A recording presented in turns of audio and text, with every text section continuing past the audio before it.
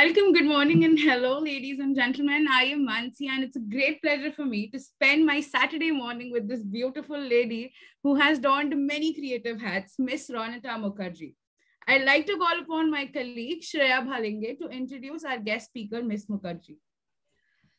Good morning. Am I audible before I start? Yes. Yes, okay. Good morning to one and all. I am Shreya Bhalinge, and today it is my honor to welcome Ms. Ronita Mukerjee, the ED of Landor Fitch. Landor Fitch is India's leading branding and advertising agency, which believes in creating a unique experience for their brands across different industries. With the help of their WPP network, they provide communication services such as advertising, public relations and affairs, data and media, digital relationship, and marketing.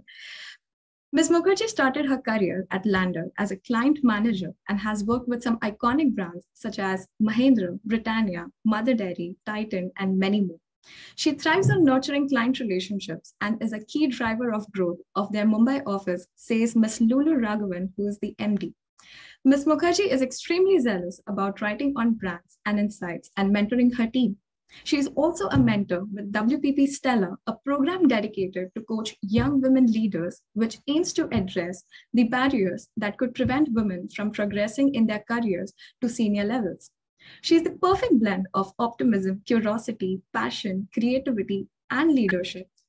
She says she is inspired by traveling. She says that the city layouts, the people, the overall energy are distinct, that they are thriving agile ecosystems of infrastructure, people, beliefs, behaviors, and hopes. They are brands by themselves. A keen collector of insights and inspiration, let us all welcome her with a virtual round of applause. And now, over to you, ma'am.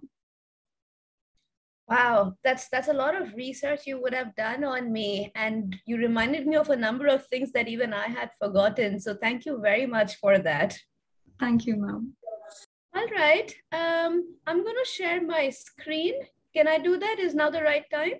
Okay. Yes, you may. So let me share my screen, and while I pull up my screen, Momita, if you want to just guide me in terms of how much time do I have? How should I pace myself?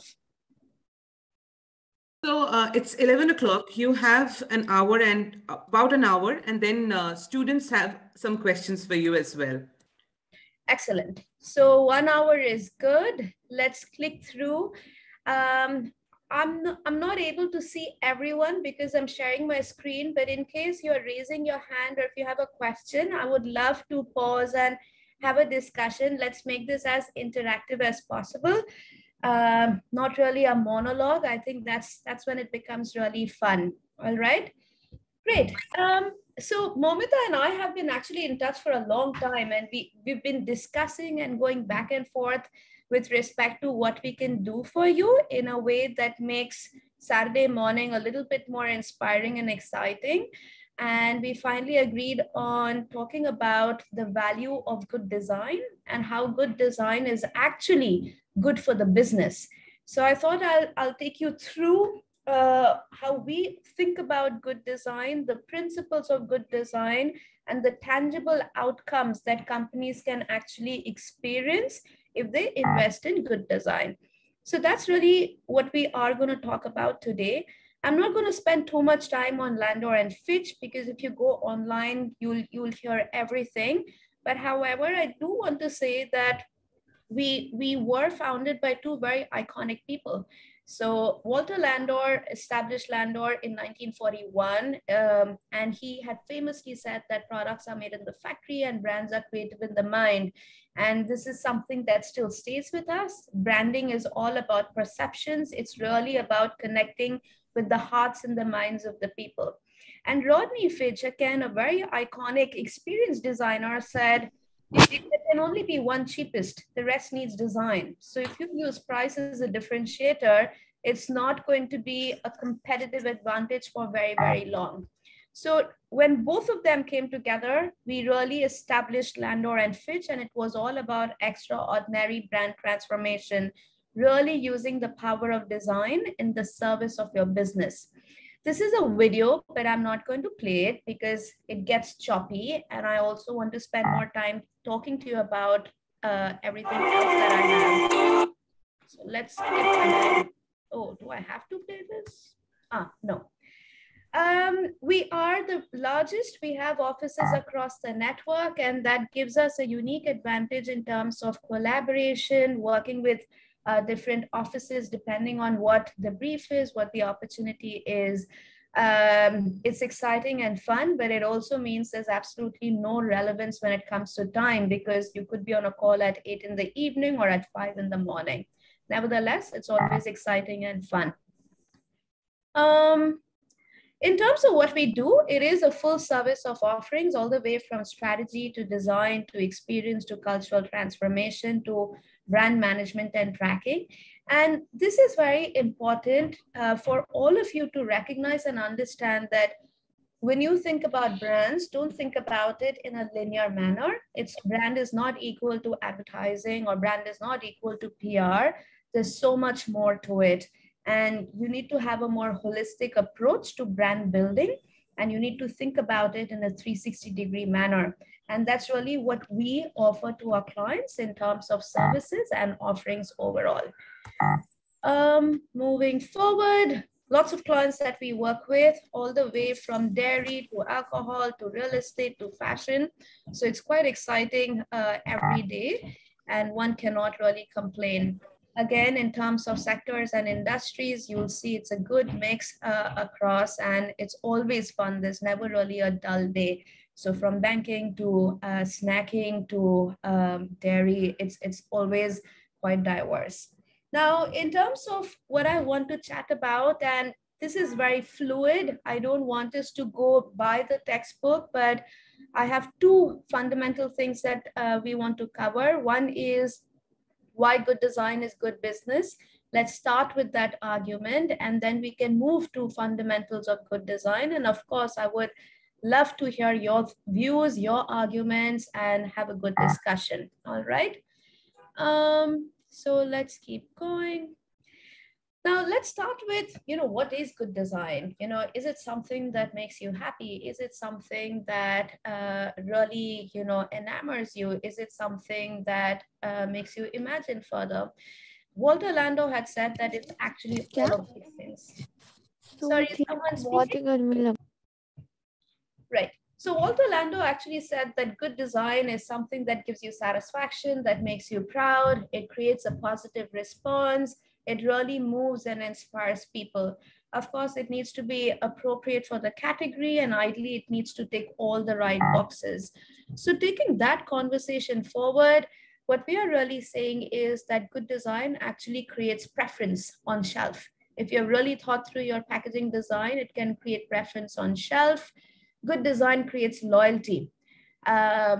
Think about Apple. It's really on the foundation of good design that they've managed to expand into so many product categories and create loyalty. Good design creates desire. We all know Coke is not really good for us. We all know that liquid inside is probably the most unhealthy thing out there. But yet, through their packaging, through their communication, they create this instinctive desire in all of us.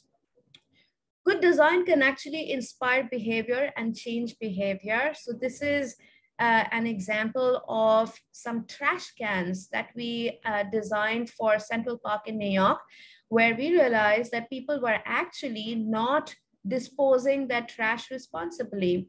And we really spent a lot of time researching, observing, and we arrived at these beautiful designs for trash cans that encouraged better, responsible recycling.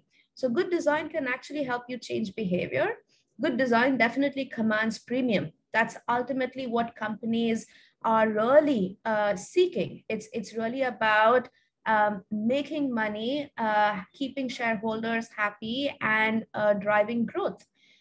Good design can help you differentiate from competition.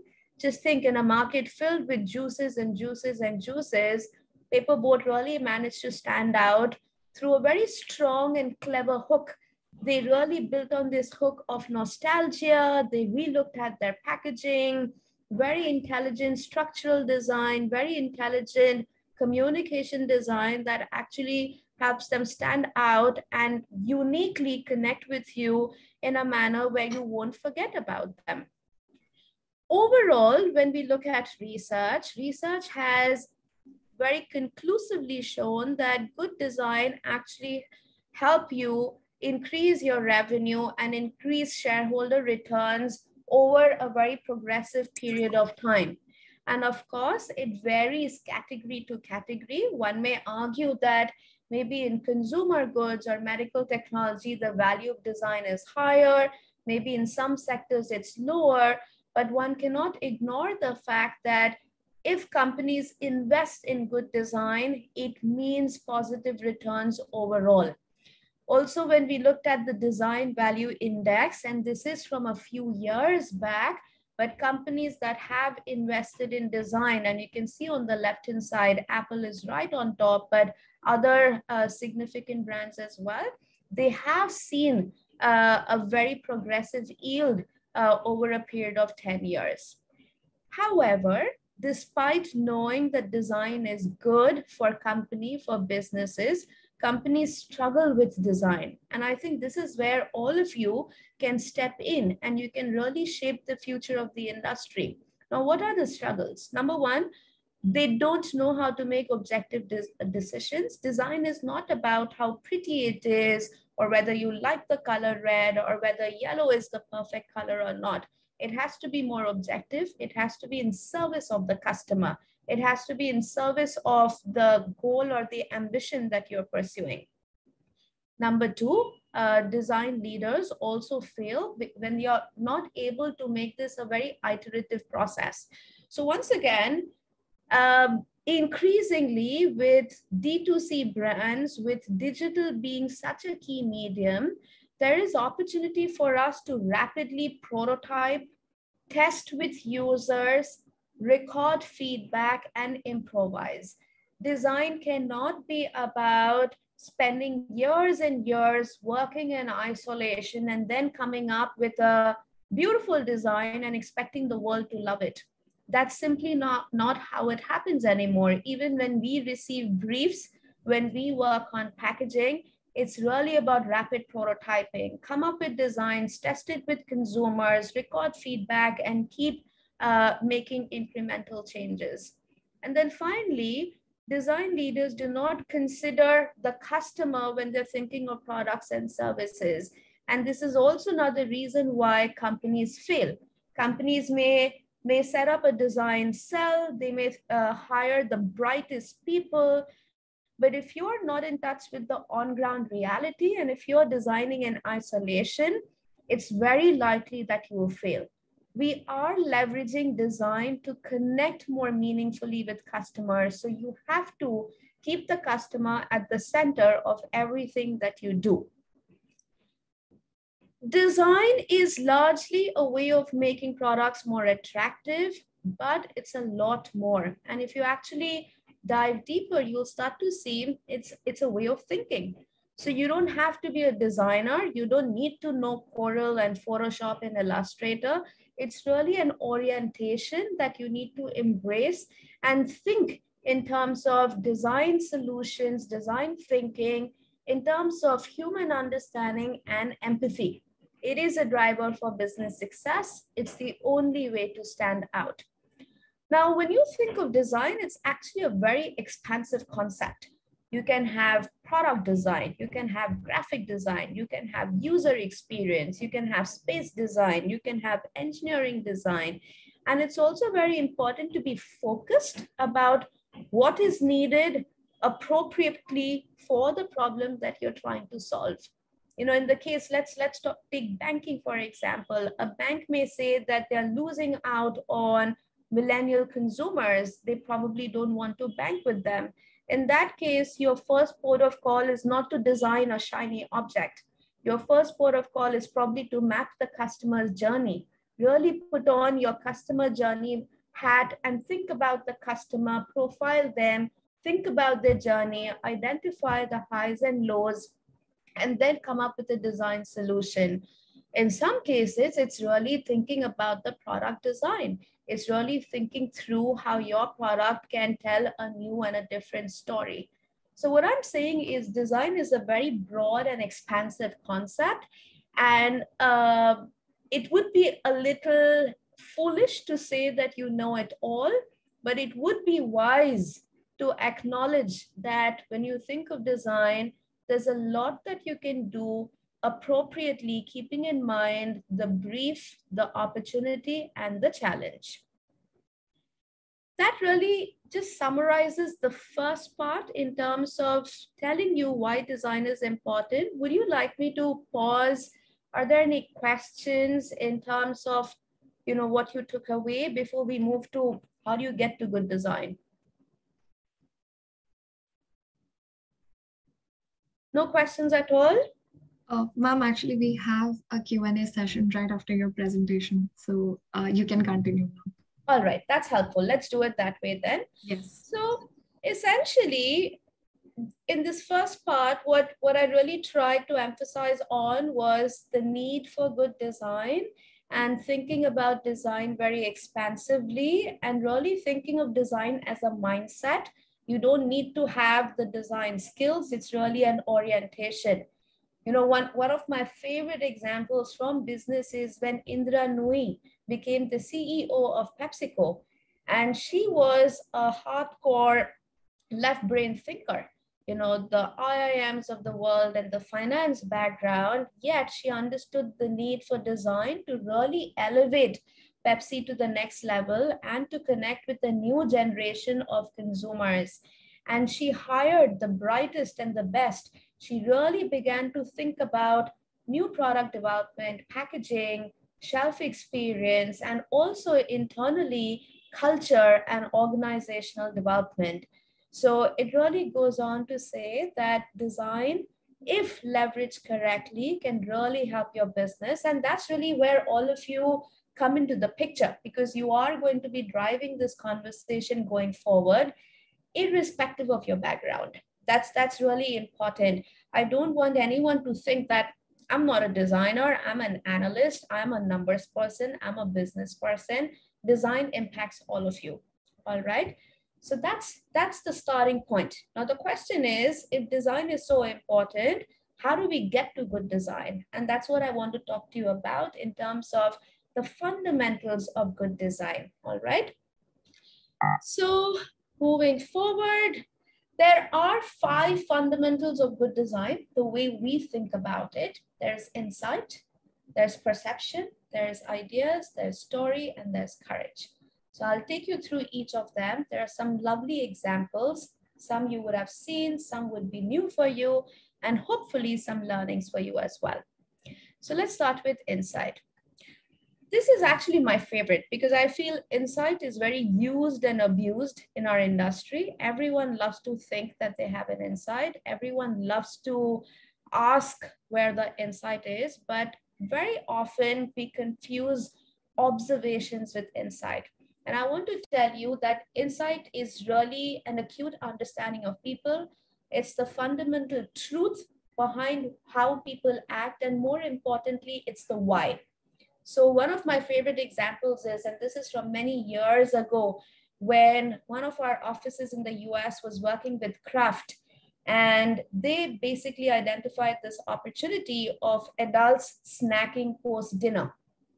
And there was a lot of excitement because they had all the data and they said 90% of adults are snacking after dinner. It's a huge opportunity for us. Let's launch products and let's really get going. But the question was, that was just an observation. We just knew that people were snacking and no one really knew why. And then when we probed further and we dug a little deeper, we realized that people are snacking post-dinner as a way of rewarding themselves. It was almost rewarding yourself after a day of hardships, after a day of challenges, and you wanted to treat yourself with that little snack, whether it's a cookie, whether it's an ice cream, whether it's a piece of chocolate. Now that became an insight. It's about that little treat. It's about that little reward. There's very little you can do with an observation, but there's tons that you can do when you have an insight, because now you've really understood why this person is doing. So you can design your communication, you can design your packaging in a way where the customer will feel that, oh my God, this is really meant for me. And how did the company understand this? So like I was saying, don't confuse statistics and observations and tons of data with insights. They are not actionable. Observations, when converted to insights, actually become actionable, and the snack example that I was really talking about. Another really great example, and this is a little quick case study that I'll take you through, was how companies can use insight to create differentiation. So this was a tea brand that we worked with in our London office. And this little tea brand came and said that I want to create this brand. I want to grow. I want to be the most preferred brand. And we really thought long and hard about how can we really create differentiation, because every brand was talking about provenance, tea from China and tea from Asia. Every brand was talking about health benefits, vitamin C, you lose weight, you gain, nutrition, all of those things. So what could this new brand possibly talk about? And then we really arrived at this key insight that good tea or a good tea drinking experience is really about patiently waiting. You need to brew the tea.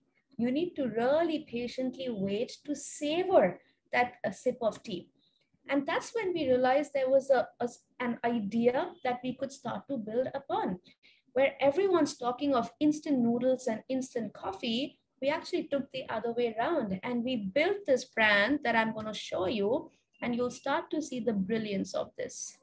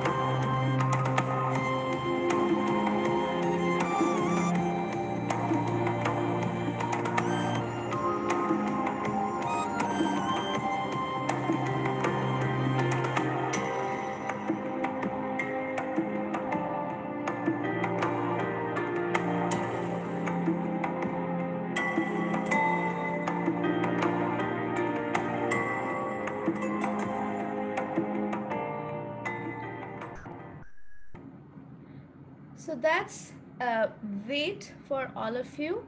It's a tea brand that we created for a client in London. And with the limited budgets he had, there was no way he could have just created another brand and said the same narrative that anyone else would have said.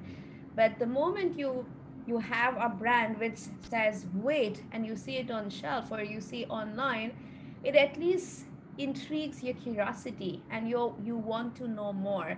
And it was really built on that little insight that we landed upon through research and through discussions. So it was all about the worthwhile wait, and that's how we created the brand, all the way from the name to the design to the overall communication. So the power of insight is really what I'm trying to land over here. A few more examples of how you can leverage insight to create brands in India. So this was Time Pass that we created a couple of years back. Once again, when you think of snacking, snacking is not because you're hungry. Snacking is not because you need the nutrition. Snacking is really that mindless moment when you just want to fill it up. It's a void that you want to fill it up. And we said, it's really Time Pass. And that's really how this entire brand was born. And this, when you see the design, it is really these human expressions and emotions that you see. And we realize that when people try different flavors from salty to sour to lime and lemony, your visual expressions keep changing. And we really wanted to capture that through packaging and communication, really connecting with consumers and telling them about the many offers we had, the many flavors that we had. So some really cool work that we did a couple of years back. So if I were to summarize this insight piece for you before I move on to the next principle, focus on the why. It's never the what, it's never what you are seeing and observing, it's really the why. And there are lots of ways of arriving at the why. Lots of ways of thinking about it. The closest you will get to it is by really walking in the shoes of the consumer. And that's where, you know, good quality research comes in. This can be through qualitative research, ethnographic research, visiting consumer homes, looking into their kitchen shelves and their bathrooms to really understand the why versus just the what.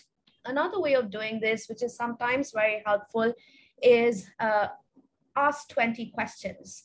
So people love eating cake. Why? Because it is sweet. Why? Because it makes them happy. Why? Because they're trying to get over maybe, you know, a dull moment in their life. Why? Because they want to escape. Why? And you keep drilling down and down until you really arrive at that little insight that's probably hiding somewhere and people are not talking about it enough.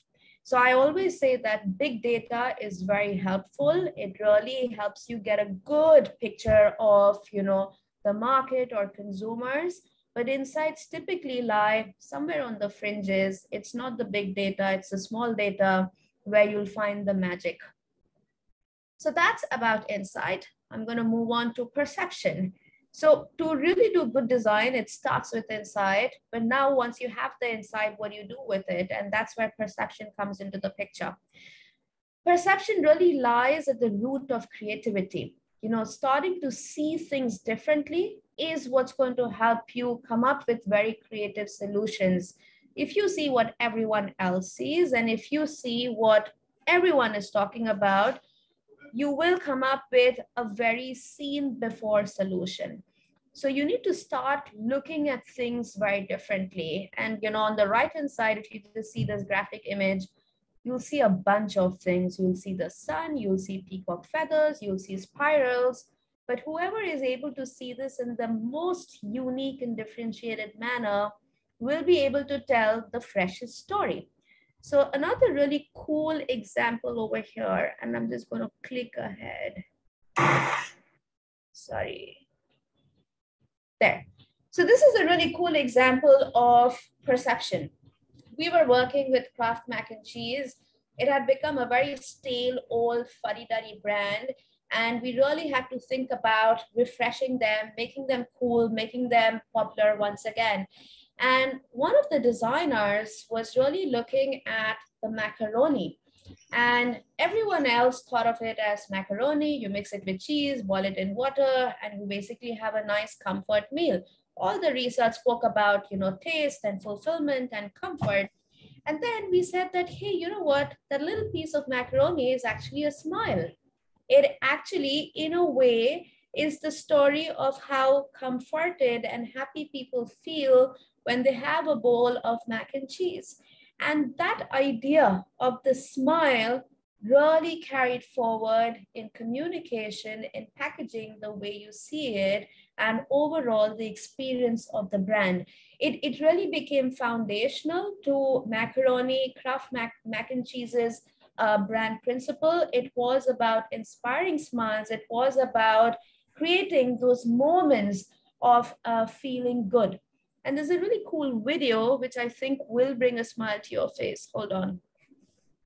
So this is what we did, a massive installation. You know, you love it. We really wanted to remind people of the brand through this smile. And Happy Mother's Day, everybody. I'm Melissa Moore, author of Holy, A Brief History of Swearing. A recent study by Kraft Mac and Cheese revealed that 74% of moms say they've sworn in front of their kids. If you're one of the 26% who say they've never sworn in front of their kids, you're full of. Anyway, I'm here to show you how to avoid some of these not so perfect parenting situations. For example, when your kids are running around like caffeinated gorillas when you're trying to make a web video, you might say, "What the frog? You're acting like flipping goof nuggets. Take that horse hockey outside." Instead of, "Calm the down and get your little outside." Or you can say, "Get off your monkey flunking tablet and get your shiitake mushrooms ready for soccer practice." And you really want to say, "Move your get together for soccer. You're gonna out." I meant, son of a motherless goat. No parent is perfect, but sometimes you can do better. That's why I'm here. Other times you can't, and that's why there's Kraft Mac and Cheese. Sugar, I said sugar. Sometimes we just have to swear, and that's okay. Nobody's perfect. You're a mom, and it's Mother's Day. I'm Melissa Moore, and here's to swearing like a mother. Oh, poot, I almost forgot. For a special Mother's Day gift, go to swearlikeamother.com. So as you can see, this idea of a smile inspired from everyday life moments really became a driving idea, and it was all really born from seeing things differently. So once you have the insight to really activate that insight, true brilliance lies in being able to see things differently, seeing things that others are not really able to see. And it all just started with that little macaroni and the shape of it.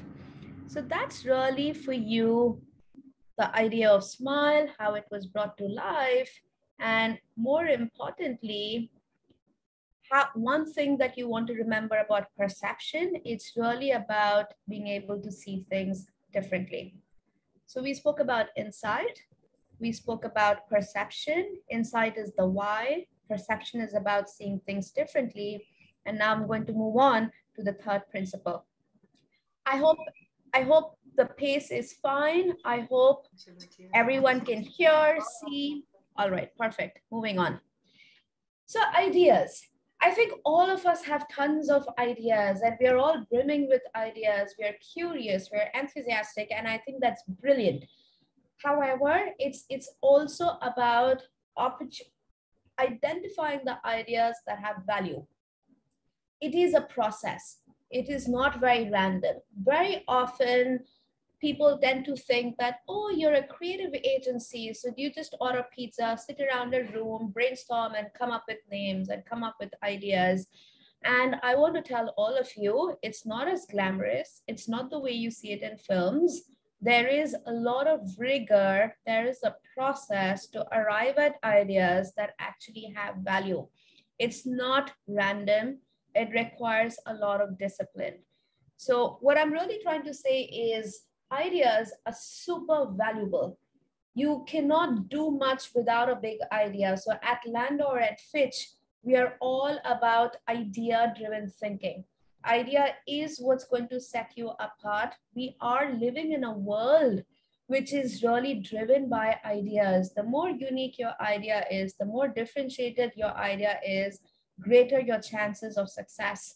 So it's not just about ideas, but it's also about ideas that can have tangible value. So spend time on this, embrace the discipline and the structure that's needed to arrive at ideas. Never shoot down a good idea, but don't fall in love with the first idea that you come up with. I think this happens to the best of us. We come up with an idea and we think it's the best, but chances are that's an idea you've come up with because you've seen it somewhere, heard it somewhere, read about it somewhere. So at Landor and Fitch, when we brainstorm, we have round one brainstorming where we come up with a tons of idea. And that's when people have most ideas. And we write it down and we say, all right, this is going to the bin. Now let's go deeper and let's see what more ideas you can come up with. And this is when people are not feeling very good.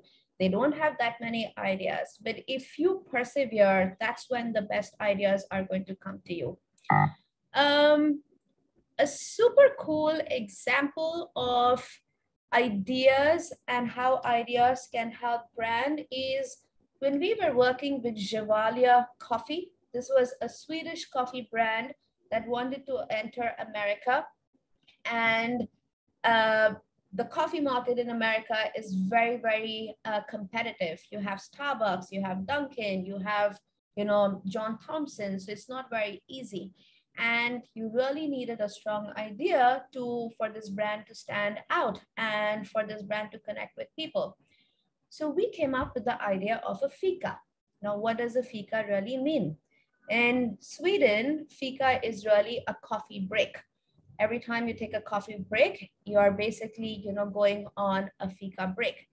And we created this whole world around fika time. We encouraged people to come together and fika, and we said, let's fika. And it instantly became quite successful in terms of getting people to talk about the brand, look at the brand, take it off the shelf as well. We didn't stop there. We actually, thought about the packaging. We thought about the architecture.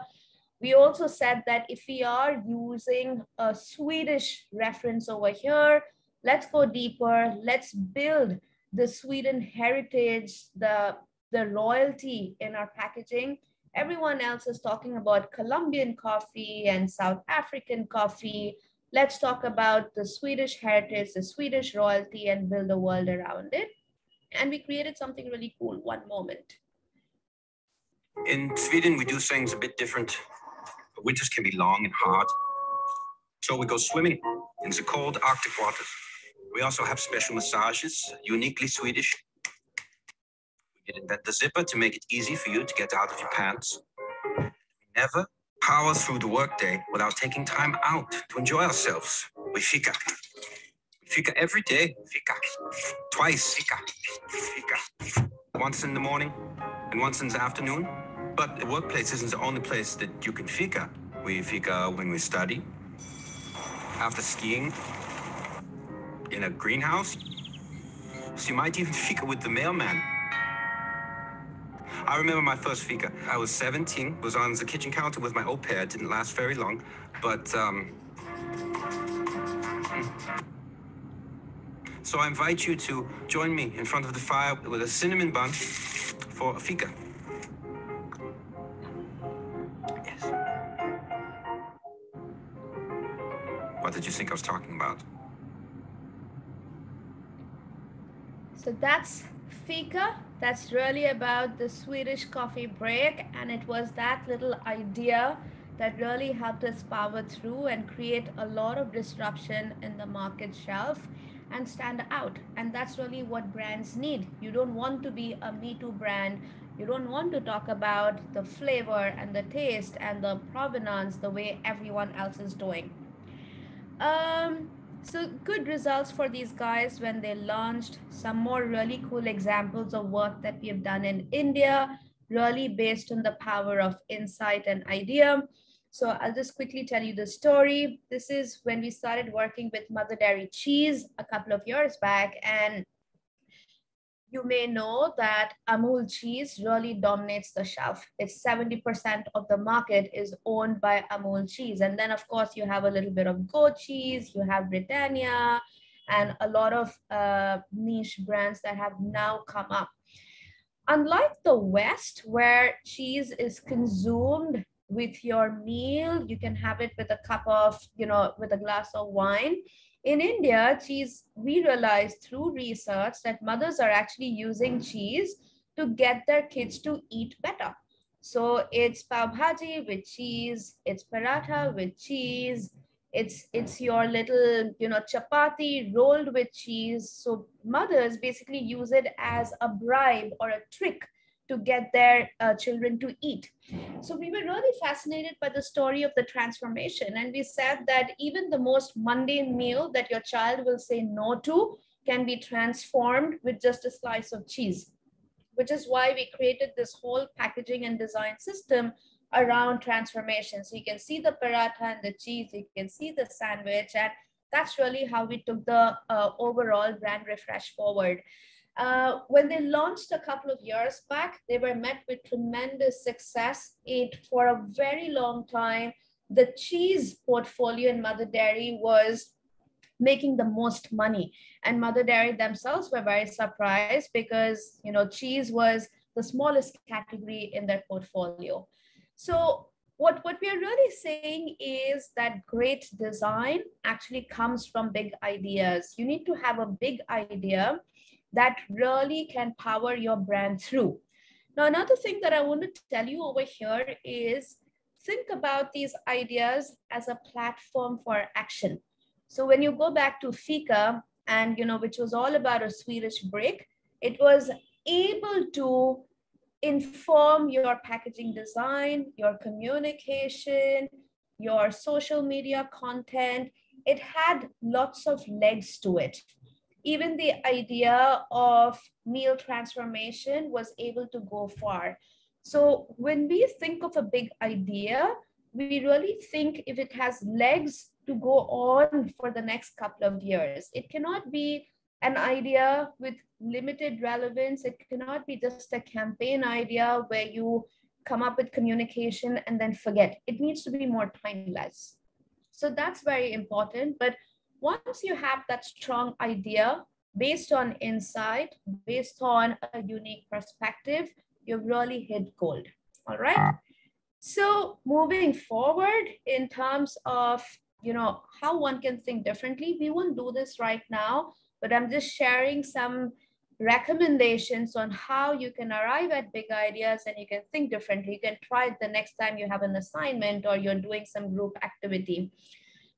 One way of really, putting on the thinking hat is think of challenger brands that you really admire. So whether it's a Twitter or an Amazon, if you still love Facebook, so maybe it's a Facebook, Instagram, whatever those brands are, and force yourself to think about what they would have done had they entered another category.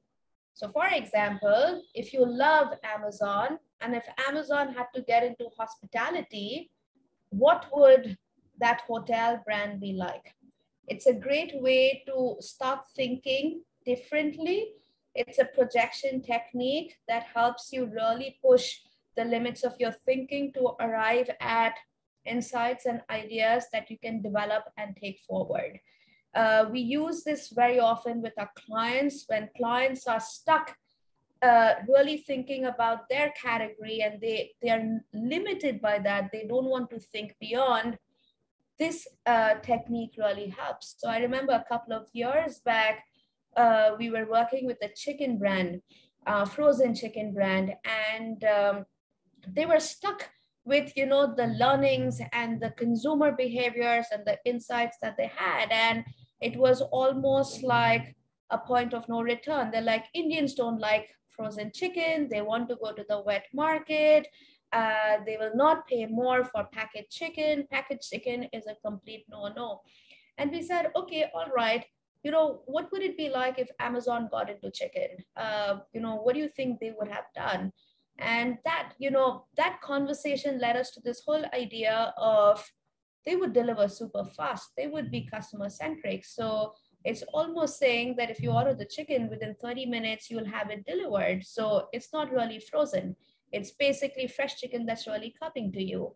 And maybe that's going to help consumers think about packaged chicken very differently. And that, of course, led to a lot of innovation in terms of supply chain, in terms of innovation.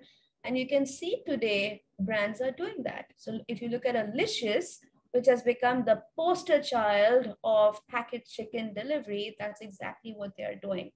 So great way to think about your business differently and to identify opportunity. All right. Brands are all about a great story. Human beings connect with stories. Human beings will also suspend their disbelief if you tell me a good story. So all the insights, all the perspective, all the ideas that you have, they have to be packaged in a lovely story. If you don't tell me a good story, I will lose interest.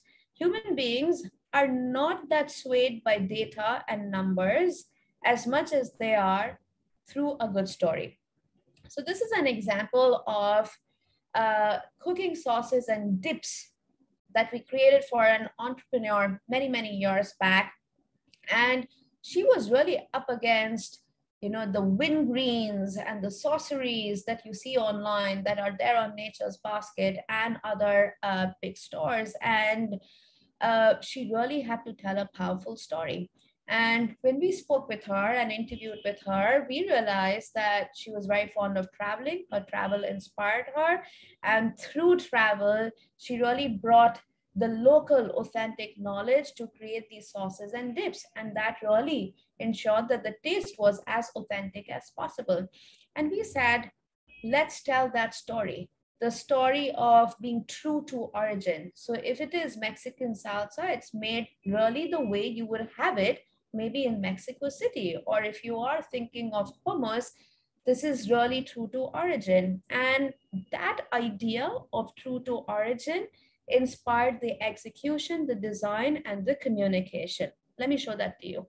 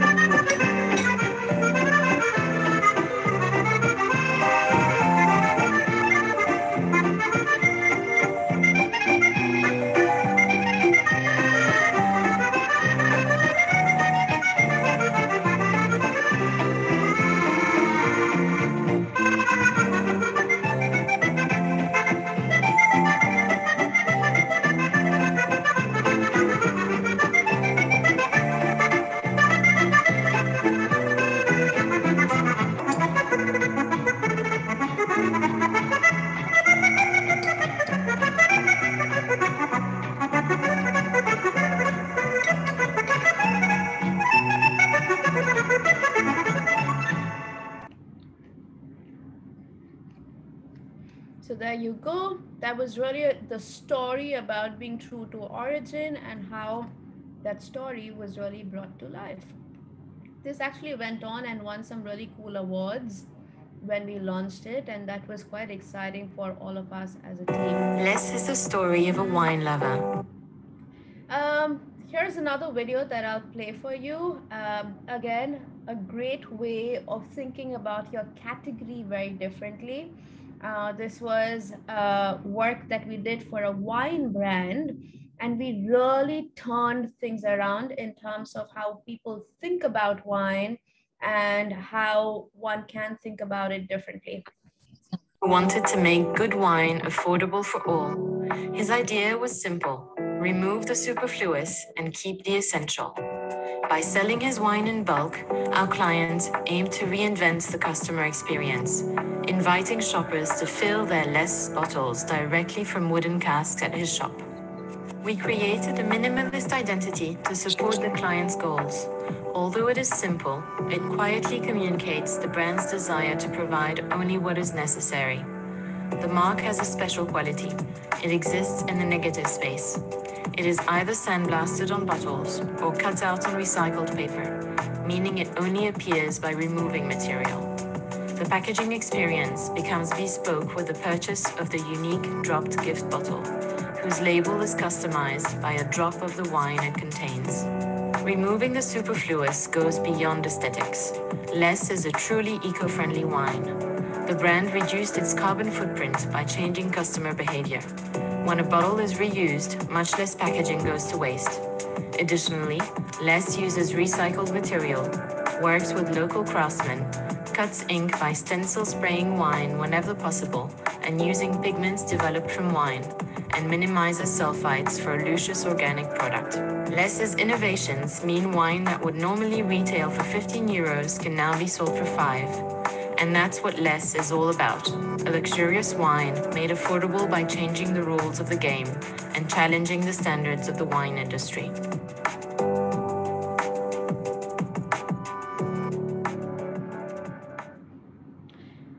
You know, I particularly like this case study really because the client was willing to go against the grain and do something that no one had done before. It really takes a lot of courage to be able to do that. And that really is going to be my next principle. So, good design is about telling a fabulous story. And the last thing in terms of fundamentals of good design is to have the courage. And this is probably the hardest part of working in brand and design consulting. You know, your clients will be with you on board when you have the insight, the perception, the ideas, the story. It finally comes down to execution. And this is where your skills in conviction, persistence, selling really comes into play. Creativity actually thrives when you have the courage. If you take a very safe approach, creativity is going to be average, probably not very fresh. So it's very important to celebrate courage, to give the freedom that people need to actually create something very unique and different. Imagine if my Fika client said that, oh my God, this is so provocative. There is going to be a backlash. I'm not going to do it. Let's just talk about how good tasting our coffee is. And had they done that, they would have probably just had another Me Too coffee brand. So creativity really goes hand in hand with courage. And if you don't have the courage, you're not going to be able to create success and magic. One of the things that we hear very often in presentations when we are making to the board, when you're rebranding big iconic legacy brands, they're like, oh my God, we don't want to be like Tropicana. Now, this is a case study from a couple of years back when Tropicana refreshed, and what you see on the right hand side was the pack they had on shelves for a very brief while, and it bombed, it failed. People absolutely refused to take it on. They wanted the old pack back. And a lot of people lost their jobs. A lot of losses were made. So everyone's very scared. People want to make safe choices. They want to make sure that you don't derail customer needs, your stakeholder needs are met. But this is where you have to think about the right solutions. You need to be able to test. You need to be able to convince your client. Another example is when we worked with Mother Dairy Dahi in India. They wanted to do a refresh. They had become old school, fuddy duddy. It was my mother's brand. No one really cared about it. And through all our research and through all our ideation, we really wanted to shift the way packaging was done. When you think of packaging, you'll usually see blue, you'll see yellow, you see a spoon of dahi on most of your packaging to convey how tasty it is. And we said, we're not going to do that. We're going to do this very differently. And we thought about the benefits of dahi, how the regular dahi is used in the kitchen for multi-purpose requirements. You use it for cooking, you use it to serve. It's in the middle of your plate, it's on the side of your plate, depending on which region you're in. But that's what classic dahi became for us. It was this multi-purpose dahi that you buy every day. The ultimate dahi was really about celebration. It's more indulgent, it's rich, it's really made the way it was made in early days. And advanced dahi was really about protecting your family. And this was a massive shift for a client like Mother Dairy, who are very old school. But we tested, we checked with consumers, we did iterations, and then we launched it.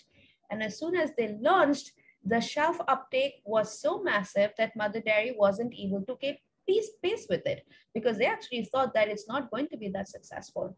So guys, what I really want to say is good design requires courage, but we should not also be foolish about our courage. The courage needs to come from a place of insight and knowledge and expertise. Don't be emotionally swayed. There has to be a basis for the courage. So that really summarizes the principles of good design. It really starts with insight, and then it moves on to creativity, ideas, story, and courage. Design is really the silent ambassador of your brand. When no one is there to tell you about the product or the brand, when you're experiencing it, that's really design at play. Whether you're walking to a hotel whether you walk into a bank, whether you buy a product, whether you shop online, the experience that you have is design really at play. And like I said, strong brands invest in design, they beat the index, and that's really the end of our discussion. Well on time, 12 o'clock. Hello, I'm going to stop sharing my screen if that's okay, so that I can see all of you and we can have a discussion. Yes, ma'am. Thank you so much. This was amazing. I feel like especially that Fika ad is going to run on my mind for at least a week right now. Most of the ads were nice, but Fika is something that I resonated a lot with. It was great. Don't know if I should be saying this on a call that is getting recorded, but yeah, I said what I said. And now I think my friends are super eager to talk to you. So without further ado, I'd like to call upon Muskan Kismani to felicitate the Q&A session. Yeah, thank you very much, Mansi. And thank you so much, Ronita ma'am, for joining us at, this kind of fireside chat on understanding the impact the brand has, on business performance and how brands are looked at beyond just advertising, but also as a strategic tool to create competitive advantage. It was a very valuable lesson for all of us, I'm sure. And, this is something that we've been learning every day, how to create value, how to innovate, So, and that ad of wait tea, I cannot wait to have my perfect cup of tea right after this session now. So thank you so much for that. And it's a pleasure to have you with us. And I think this is really exciting for all of us, and especially me, to have a direct conversation with you in such kind of a setting. So, I mean, who better than a person with more than a decade experience in branding company and who has a commendable history of working with iconic brands. So, I mean, we couldn't think of someone better to kick off this chat and gain wonderful insights on good designs for good business. So it's a pretty informal environment. We have our faculty and other Atlas students who I'm very sure they're pretty much excited and in line to ask you their questions. So to begin with, I would like to call upon Ms. Ria Sampson, who is our MBA Media and Communication student, to ask her very first question. Over to you, Ria. Hello, ma'am. I'm Ria Sampson. It was a pleasure listening to you speak. The ideas were amazing and the creativity really inspired me. I just had one question for you for now.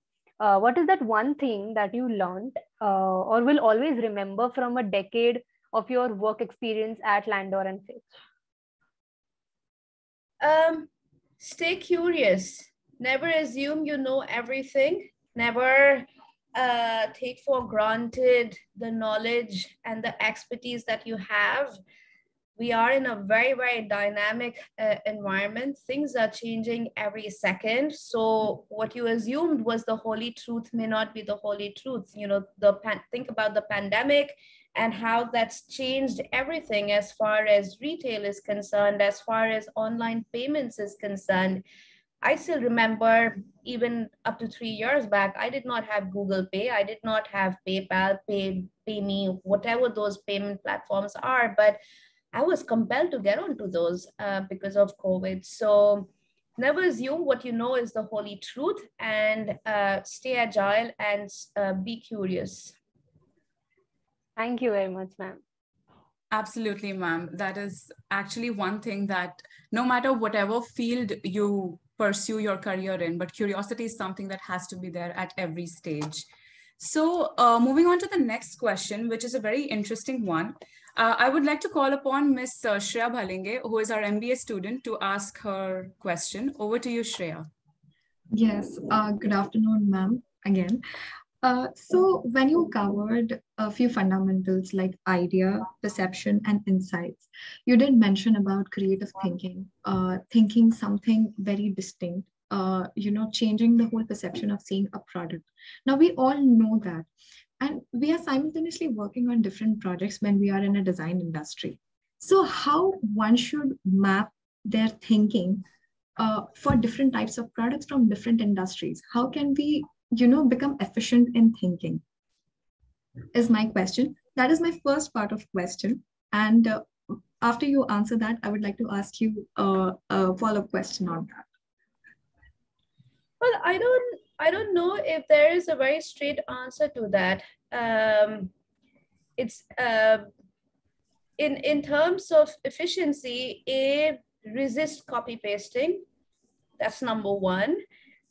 You have to roll up your sleeves and get in the shoes of the consumer. So, you know, in terms of, you know, when I think of my everyday work, I may start my day on a brief for a fashion brand where you're really thinking about the modern Indian woman and her association with fashion. And through the course of the day, I may move to baby products where you want to now think about a young mother. And then I might move to alcohol where you're thinking about the 25-year-old guy. And then I may end my day with banking where you're thinking about a 60-year-old man.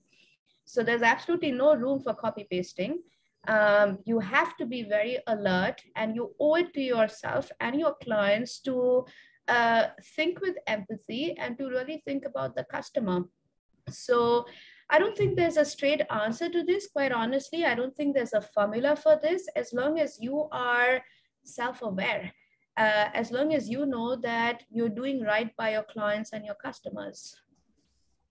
Yes, thank you, ma'am. I think when you were, giving the presentation, I think most of my questions were answered there.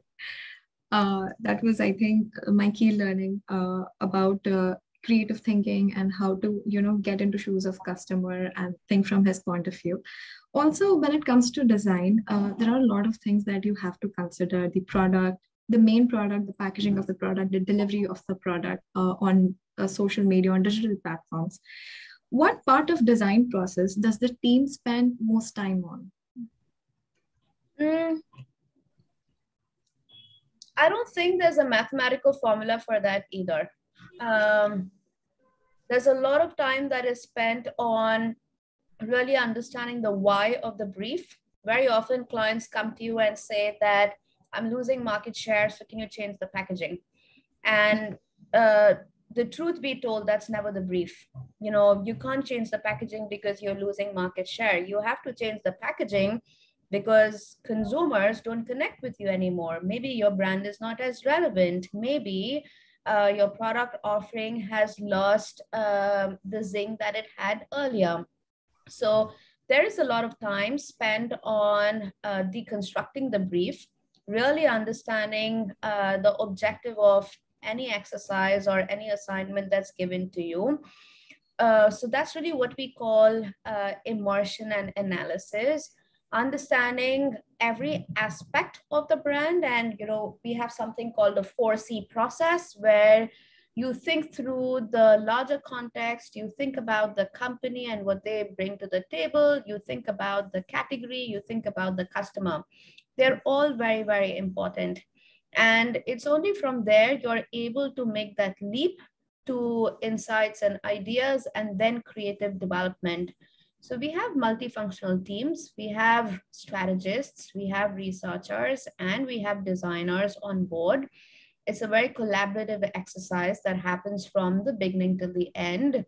The first part is driven by a strategist, the design is driven by the design team, but there's always collaboration, and you can't compromise one step for the other because they all require the right amount of time, and they all require the right amount of thinking. All right. Thank you so much, ma'am. Thank you, Shreya. By the way, just one more thing, yes, and this is something that I've experienced. Very often people get very excited with the ideas. They get very excited with the creatives that you come up with. The client is super excited and happy. And then you lose interest because you are moving to the next project. But I want to say that execution is very, very important. It can make or break things for you. And we always say it's 10% strategy and it's 90% execution. So I would say, if I were to answer your question differently, execution is where you should spend the maximum time. Yes, ma'am. Thank you. I think the last part that you just explained, I think gave me some clarity on why I asked that question. Thank you, ma'am. All right. Yes, ma'am. Thank you. Thank you, Shreya. Oh, very well spoken, ma'am. And definitely execution is very, very important, and it can definitely make or break the situation. So another question that we have is from Mr. Parth Shivkani, who is our MBA Media and Communication student. Now, it is a very important question and is something that all the companies are talking about nowadays. So over to you, Parth, for your question. Yeah, so ma'am, what a great lecture on the insights of sustainable thinking and design thinking on that matter. So, as ma'am, you explained the concept of the wine company taking the sustainable design initiative. So, I had a similar question on that. There's an increasing awareness about ESG, the environmental social governance. So, and the international brands are getting a lot of recognition on their aspects and what journey have they taken for this. So do you think Indian brands should also take similar initiatives to, put their story out about their ESG story, basically ESG timeline storyline? Yes, Parth, Indian brands must do it, and in a way, a lot of them are already doing it. I think what's very important is to be able to tell your story through the lens of your brand. Don't do less plastic because it's mandated by the government. Don't do less carbon footprint because that's what the customer expects, because that's very generic. All right. Do it through the lens of the brand, and you will start to see that in a lot of the consumer brands that are launching now, D2C brands, where their ESG commitment is baked into the brand and the brand promise. So for example, there's this brand called Fable Street. It is a clothing fashion brand for women. It's all about inclusivity in a way, if you will, because they believe in celebrating all shapes and sizes of women. They employ women to stitch your clothes, to design your clothes, and it's a very seamless process. So and that is about inclusivity. That's really about being more ESG compliant in a way. You are thinking of diversity and inclusion, and it's baked into their brand. So it's not like, hey, I make great clothes, and by the way, I'm planting 10 trees on the side for you. It's part of your brand story and narrative, which is very, very important for all brands to think about and consider, because in the long run, that's also what's going to set you apart. If everyone just said 10% less plastic and everyone said that I'm planting trees for you, which brand would you choose? If you really bake in your commitment as part of your brand, as part of your brand experience, that's what's going to make you very unique. And brands are doing that in India already. In fact, investors are investing in brands that are actually making very focused efforts in doing the right thing. There are so many food brands now, D2C food brands, that are sourcing directly from the farmer. They're making healthy packaged food for you, and you are able to buy it online. That is also ESG. Correct, ma'am. Thank you so much. So I had a similar question. So like, as you said, that like the brands are doing such stuff. So should we as a brand managers facilitate in telling and promoting these ESG storylines for our clients, basically? Yes, absolutely. Absolutely. But tell a story in a way so that it's uniquely yours. Like I was saying, if you're a brand and if you are doing something about sustainability, don't do it as a tick in the box because the customer won't care. So if you're selling toothpaste, and if you just say that, buy my toothpaste because I'm ESG compliant, I'm planting trees, and I'm using 10% less, plastic, I may or may not really decide to buy your brand. However, if you really think through ESG and bake it in your product offering and say, hey, I've created this toothpaste which requires less water. You're able to brush and rinse with half the amount of water that's needed. And by the way, not a toothpaste brand, but Ariel, who we work with, has done that. They have, less water washing. They have cold washes. They are thinking of re-looking at their brand, at their product experience to make it more ESG compliant. And then it becomes more ownable. So it's Ariel, it's Ariel cold wash, it's Ariel concentrate, which requires less water, and you want to buy that brand versus someone coming and saying that buy my brand and I'll buy plant 10 trees for you. Got it, ma'am. Thank you. Thank you so much for the insights. Thank you. Thank you, Parth, for asking this question. It was very insightful. We have a few more questions, and then we will quickly move on to the summary of the session. So this question is from Mr. Rayon Stanley, who is our MBA student. And Rayon, over to you. Yeah, so it was really an insightful session, ma'am. And I really like that line when you said that never fall in love with the first idea. So I had a relatable question about that. So how has automation transformed the idea creation? It might have changed the idea execution, but how has it changed the idea creation from the initial stage? Sorry, you'll have to repeat that question and explain it to me.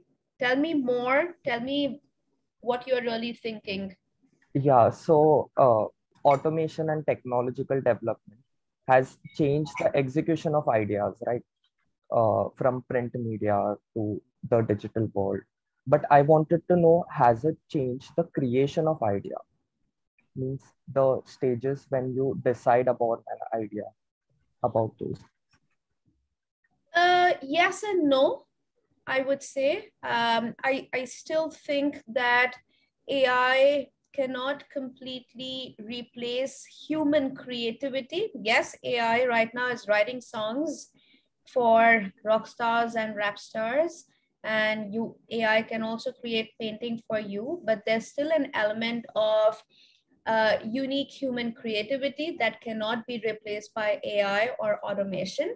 But don't look at them as the enemy in the picture. Think of them as additional support. So if you're able to use AI to go through tons of data to identify some key trends, emerging themes, you can really take that forward and think about your brand and ideas differently. So are they helping? Yes. They actually help a lot in terms of execution through 3D printing. You can actually do very rapid prototyping. It's very helpful. At the ideation stage also, they can help in terms of data sourcing, analysis. But in terms of finally arriving at the idea, you still need that, that human influence, I would say. Did that answer your question, Rion? Yeah, it's a very unique question. I've never thought about it, but I don't know if that helps. Yes, ma'am, it answers my question. So human touch is really important for any idea. Yes. Yeah. This was a couple of years back, and Ariana Huffington was actually at ISDI, and she gave a talk about the future workforce and AI coming into the picture. And while AI is going to be able to do a lot, and I think that'll be good in terms of support, but Ariana had said, when it comes to creativity, when it comes to empathy, when it comes to final decision making, there still has to be that human intervention. Yes, ma'am, definitely. I completely agree to that because human touch is definitely important. That's where behavior science comes into the picture. So to one last question from Mr. Yash Arekar. This is a very exciting one. And he's again an MBA Media and Communication student. So over to you, Yash. Hello, ma'am. So I think we've got a lot of points where, being relevant with time and being curious, being inquisitive. So now Metaverse is a lot in communication and a lot of businesses are shifting towards Metaverse. So the idea of designing and the 4 P's of marketing that we all are familiar with are now completely changing. So ads and marketing, how do you think that fit into the metaverse moving ahead? Quite honestly, Yash, Metaverse is another medium. The way we look at it and the way we understand, we are creating another channel for your brands to exist in, another channel for your brands to connect and communicate with the end customer. But the way you build a brand, the way you create a brand, the principles are still going to be the same. Even for your brand to stand out and shine in the metaverse, you still need that insight. You still need that story. You still need the courage to push ahead. How it appears in the metaverse may change, and those shifts happen all the time. So even until, let's say, 5 years back, every time we created packaging design, the focus used to be that it needs to stand out on the retail shelf. In the Indian kirana, with very little light, your brand needs to stand out and be the most unique and differentiated. Over the years, that has changed, where now clients tell us that it's not just the shelf where my brand packaging has to stand out. Even when people are looking on Instagram and when people are looking at Amazon and Big Basket, in that little tiny little, picture that you have, my brand needs to stand out. So the shelf has changed. From a retail shelf, it's now a digital shelf. And now from a digital shelf, you're thinking of a metaverse. So it's really a different medium or a channel, if you will, but the principles of brand building are going to stay the same. Yes, Correct. got it, ma'am. Thank you so much. Absolutely, ma'am. And so with this, we come to an end of our Q&A session. Now, before I hand it over to Mansi, thank you so much, ma'am, for a captivating conversation. We learned a lot from you, and with the help of those examples and case studies, I'm sure all of us will remember those 5 fundamentals of a good design, definitely. And it was so fascinating that time just flew by. And now I would like to call upon Mansi Mishra to summarize the session. Yes, over to Mansi, but Mansi doesn't know what to say. Everybody has praised Ronita ma'am already so much. But yeah, I agree to everyone. Ma'am, I myself am from media communication school, and learning about insights and design is something that we've been doing since 2 trimesters. But this session has propelled us to a new direction. Now I think we are looking at things a little differently. And I can say this is the first time I'm very glad I woke up early on a Saturday morning. Wouldn't have done this for any other session. Thanks a lot. I am here to, I really wanted to say a lot, many things, but Prachi ma'am said most of it. Thank you so much for making my job easier, ma'am. And thanks a lot, Ronita ma'am, for being here. I look forward to seeing you in person and learning more from you. Amazing. I'm really happy to hear that. Thank you so much for giving me the opportunity. Thank you for being such a wonderful audience and keeping pace with me. I really had a very, very good time. It's a great way for me to, just connect with all of you and also understand what all of you are thinking. Metaverse is something that, we have been fiercely debating in our studio, and we've been thinking about, what this means, the future. I think it's still very early days, but must keep a close eye on that. So this was very exciting for me as well. So thank you very, very much. And I hope all of you have a fantastic weekend. I hope you're able to relax and rest, but please do make some time to feed yourself with some good inspiration. Like they say, garbage in, garbage out. So take a walk, read a book, watch something good on television, write down. Journaling is very helpful when you're trying to think of ideas and insights. Do whatever makes you happy and stay safe, guys. Thank you so much, Ronita. Can we take a quick screenshot, someone?